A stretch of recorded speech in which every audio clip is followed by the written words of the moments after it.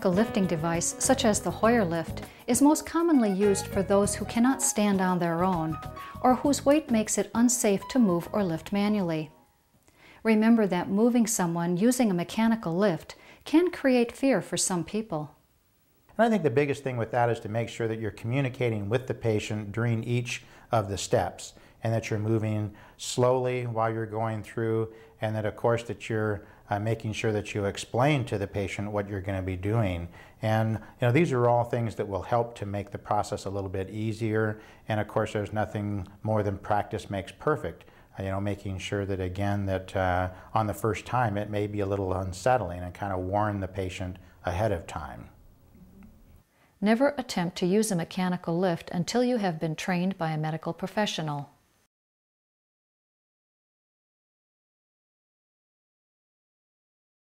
One of the most important things about the overall use of the Hoyer to give it stability is that you want to make certain that you have the legs or the base all the way out. So you do that by, as far as pulling back slightly on this lever and then bringing it all the way out. There are little catches in between, but obviously when you're looking for stability, you want to have it all the way out. And you also want to be certain that you have enough room to go underneath of the bed for these legs, because they need to roll clear under. When you're looking at pumping the patient up or lifting them up, this is the handle here that you use for that. And you go down, up and down, and that lifts up the whole unit. And then in order to let the unit down, there's a small knob here that you have to turn one way or the other to get it to go down. And you only need to turn just about a quarter turn, because when there's weight in this, as far as, of course, it's going to come down much easier. So if you open it up too much, then it will go down too fast. Okay, now let's talk a little bit about the overall T-bar setup. There is, as far as numerous different styles of these, depending upon how old it is and as far as what particular company it comes from. This one here has multiple types of hookups here. This one here is designed for the standard chain hookup. These here can be used for your positioning and so forth. You do not want the patient to hold on up here. You want them to keep their arms crossed and not be holding on to any part of this, because otherwise their fingers will get pinched.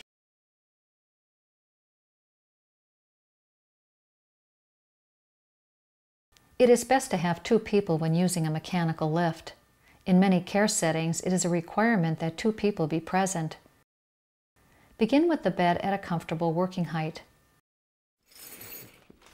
All right, we have a sling here, and we do want to make sure that the sling with the whole part is positioned down by the buttocks area. And let's go ahead and roll the patient this way. And then we're going to position this so it's about halfway underneath of the patient. You want to make sure that that hole is right in the buttocks area. And for a rule of thumb, you want to make sure that as far as at the bottom part of this sling is about knee to mid-thigh region, just so it doesn't slide out from underneath of the patient.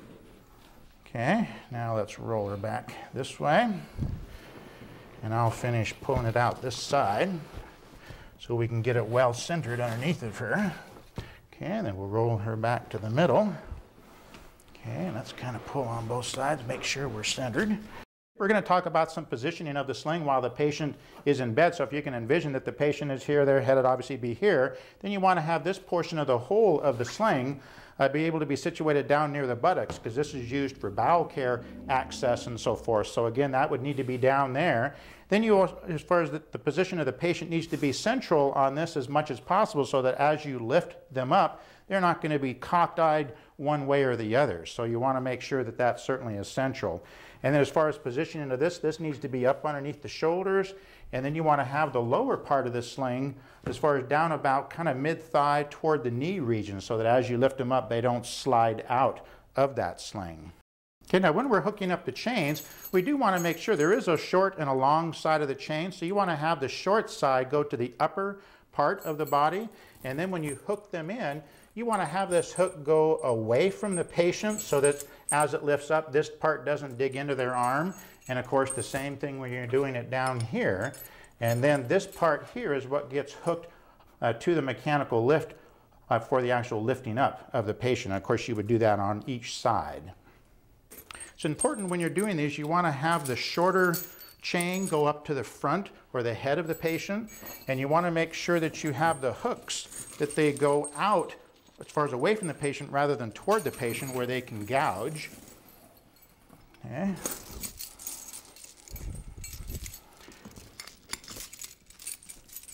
And it's important to kind of think about that it's very unnerving when you're having, as far as a mechanical lifting a person. So it's one of those things you really have to be conscious that while you're doing these, that you're moving slowly, kind of letting the patient know what you want them to do to help. So let's position this in here now. We'll lower it down so we can hook up. At this point, you want to make sure the patient has their arms crossed across their chest so that they don't get in the way of the chains. Okay, she hooked that side up. I'll hook this side up. And to review the placement of the sling, center the sling under the body from the mid-thigh to the upper shoulder. The opening is placed near the buttocks. The shorter chain is attached at the shoulder. The hooks face away from the body. The arms are crossed over the chest. For our purposes, this depends a lot upon the debility of the patient, but a lot of times what I like to have done is I like to have the second person helping to support underneath of the patient's head just while they're being lifted up, because as far as that way it won't extend back and cause some damage to their neck. You also want to make sure that you are, as far as bringing those legs all the way out so you have full stability of that unit while you're moving the patient and lifting them. And you also want to go nice and slow so that you're not jerking the patient. Doing okay? Yes. And when you lift them up, you don't want to go clear up as high as the unit will go, because that just makes them more unstable. So you want to go just high enough so that their bottom is clearing the bed, and that way they're much more stable in that position rather than being dangling up in midair. And I think we're there. Okay. To lift the patient off the bed, support her head. Widen the legs of the lift for stability. Begin to lift by slowly pumping the handle. Lift only as far as necessary, just enough to clear the bed. Okay, if you'll come around to this side. In this instance, it's good as far as if the patient doesn't have any use at all of their legs, if the second person can kind of grab and help to stabilize while you're moving the patient off the bed toward the chair. And we'll move real slowly. It's important also to not move this any further than you need to with the patient in it, because that just gives you that much more chance to either, have something go wrong with the lift, or to, as far as be a lot tougher on you moving it, and then move the wheelchair underneath of it. And you do want to make certain that you are locking the wheelchair so it is stable. And let's go ahead and also what I like to be able to do is to grab on the sides of the sling so I can position her as far back into the chair and then kind of get her central in the chair. And you can even kind of let the chair come back just a little bit so that, again, they get their bottom all the way into the back of the chair. Okay, and if you'll go ahead and turn the knob just real slowly.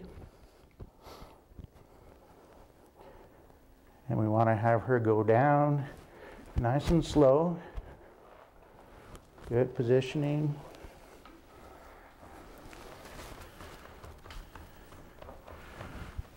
Okay. Whoop, they can go nice and slow, stop right about there. And as far as we want to push this back a little bit, because as this comes down, as far as, can you go ahead and stop that knob? There you go. Because as this comes down, this can hit the patient in the head, so you want to make sure that this is pushed away from them. Some of them are not padded. This is a newer one, so it is padded, so it doesn't cause injury to the face or forehead of the patient. To transfer the patient to the wheelchair, support the legs.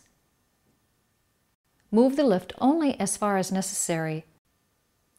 Move the wheelchair under the patient. Lock the wheelchair.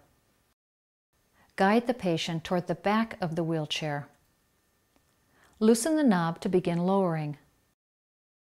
Protect the patient's head when lowering the lift.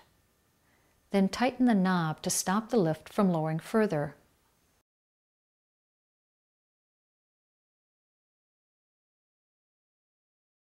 And then my job back here on the back is I'm going to kind of be positioning these things in so that they don't hook up on anything as you just gently lift on that. Whoops, go ahead. This is the pumper here. And as far as make sure that that knob is tight so that it will hold. You can go up nice and slow. Okay, you ready to go up then, up out of the chair? Yes. Okay. All right, I'm going to again, okay, hold on just a second, Beth. Make sure. Okay, go up a little bit more. And this is kind of a narrow wheelchair because it's definitely, okay, keep going up.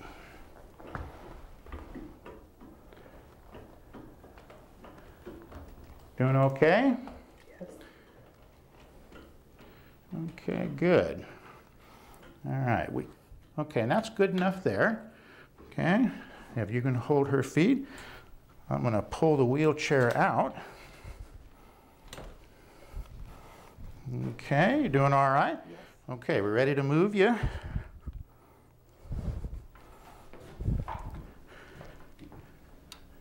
And just in the movement of this with weight in it, it's really not as easy as it appears. So you certainly want to make sure that you've got everything out of the way. And we're going to lift her up a little bit more because we want to get her just so she clears the height of the bed. Doing okay there? Yes. Okay. All right. And let's go ahead and go on in. And if you can grab here on these chains and just kind of pull her a little bit toward the center of the bed as we lower her. Okay, you all right? Yeah. Okay. We're going to go down nice and slow.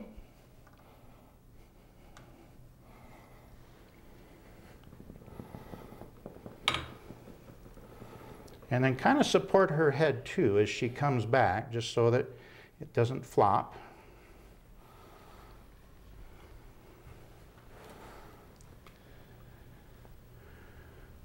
Okay.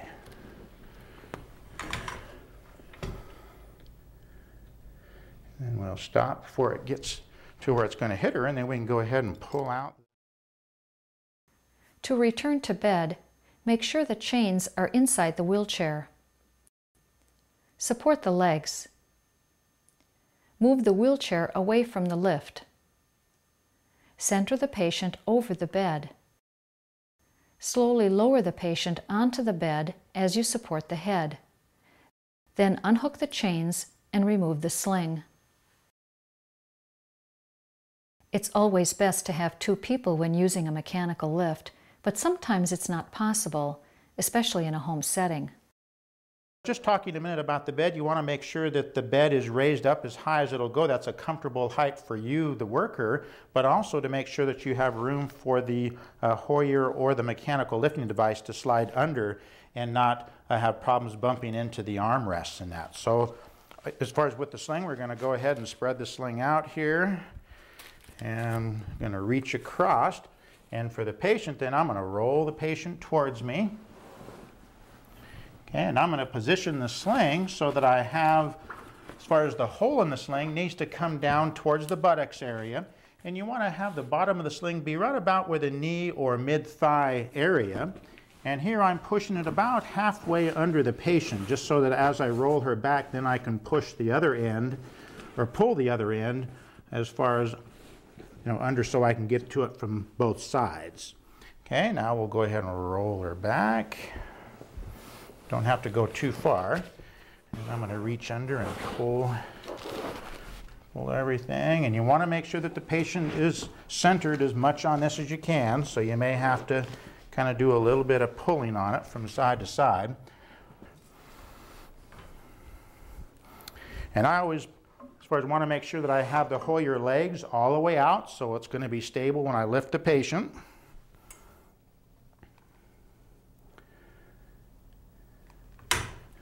Okay, and you have your chain here, and you always want to make sure that you have the short part of the chain going toward the head of the patient, and you want to make sure that the hook is hooked so it's going away from the patient, so it does not end up hitting into them or as far as gouging them as you lift the patient up. And you do that both at the upper part and the lower part. And to let this down, there's a knob down here that I just need to turn slightly to allow the whole level of this to drop down. And have the patient keep their arms in so that nothing as far as pokes into their arms while you're doing the lifting.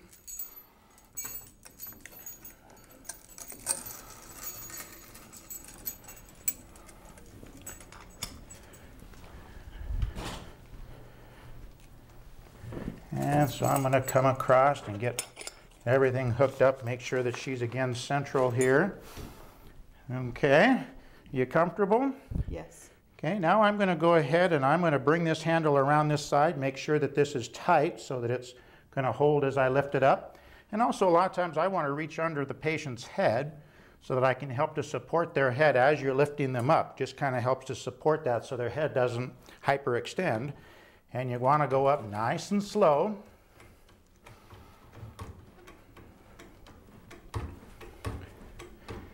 And making sure that their arms stay inside the whole time.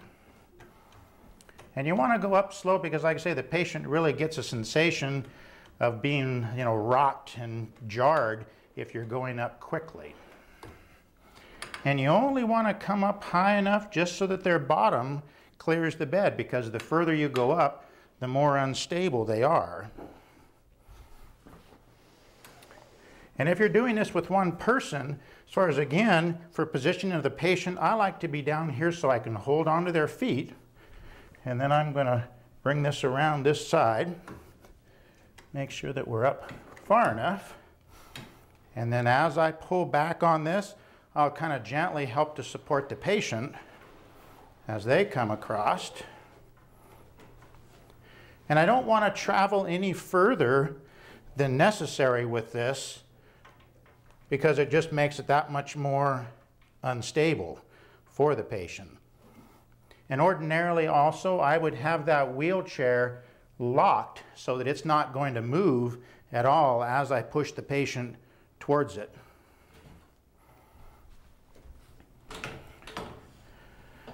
And then bring everything into there. And then for positioning for me, again, I want to kind of make sure that the patient is central in the wheelchair, hold their knees, and then very gently turn this knob so it releases the lift and allows the patient to start coming down. Doing okay? Yes.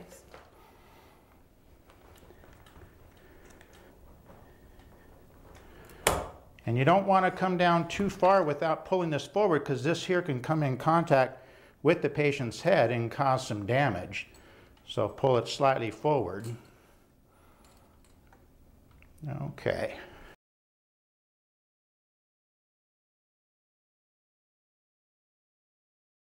As far as, you want to make sure that you're not just using your arm, you want to try to use your body weight as you're going up, because this isn't really as easy as it might look to lift this up. Depending upon the weight of the patient, it may still be fairly stressful. So make sure that you're kind of using your body weight. And again, only go up as far as what's needed on that to start off with. And let's pull this chair out of the way now. And we'll turn.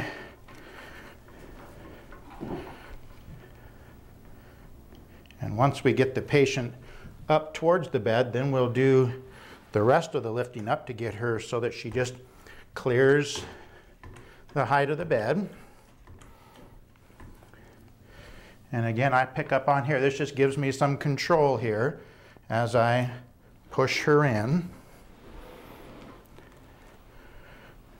Okay. And also, as I lower her, I want to kind of push a little bit on her so that, as I let her down, she goes into the center of the bed rather than at the side of the bed. And again, I just barely want to turn this knob so she goes down nice and slow. Kind of stop about part way. Make sure her head is supported as she comes down.